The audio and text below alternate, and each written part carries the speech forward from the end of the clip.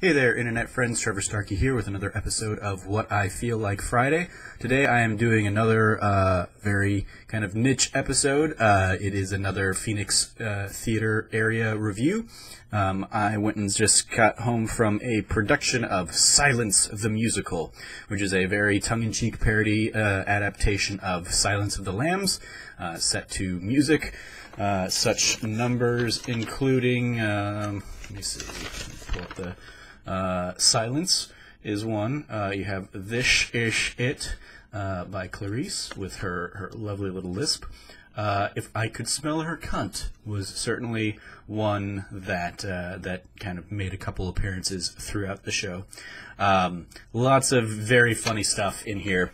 I've never even actually seen Silence of the Lambs. I am familiar with, iconic imagery of the movie, but I've never actually seen the film itself. I have seen Hannibal, weirdly enough, the sequel. It came out later and had Julianne Moore instead of from Panic Room, Jodie Foster. There we go. Instead of Jodie Foster. Yeah, it was a lot of fun, despite not having seen the movie. The person I was with, very big fan of the movie, planning on going back with her mom because they both loved the movie. And she leaned over at me at one point and was like, they're doing, this whole scene is, verbatim from the movie, but it was, done with kind of a set of absurdity alongside it. A lot of fun, great performances, great humor kind of throughout. The film, or the play basically has three actors portraying Clarice, Hannibal Lecter, and Buffalo Bill, and then a set of 5 other performers kind of playing a chorus of interchangeable parts, including the lambs of the film, the titular lambs of Silence of the Lambs.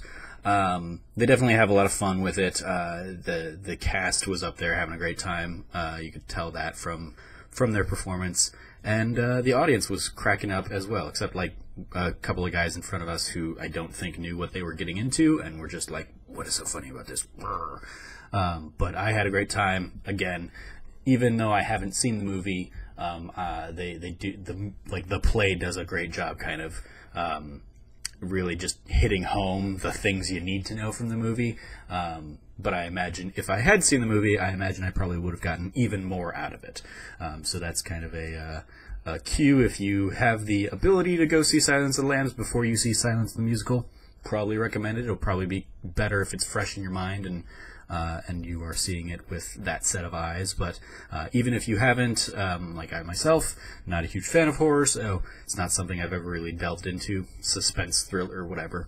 And so, yeah, I have not seen it, but I still had a great old time. So, shout out to my friends over at Stray Cat Theater for putting this thing on. It runs till May 19th. If you are in the Phoenix area and watching this, I would highly recommend checking it out. Good old time. It is Silence the Musical, book by Hunter Bell, music and lyrics by John and Al Kaplan, directed by Louis Farber. Boom. Silence the Musical. May 4th through May 19th, 2018, over at the Tempe Center for the Arts. Definitely check it out. And then, yeah, those are my thoughts on that show. I had a good time. It's only an hour and a half with no intermission, so it's really breezes right through. And yeah, it was a good time. Check it out. So those are my thoughts on Silence the Musical. Let me know what movie you would like to see kind of adapted into a musical on the stage, no matter how outlandish it may sound. As always, I've been your host, Trevor Starkey from TrevorTrove.com. You can follow me at SnarkyStarkey on Twitter. And until next time, from here at the Trove, treasure your friends.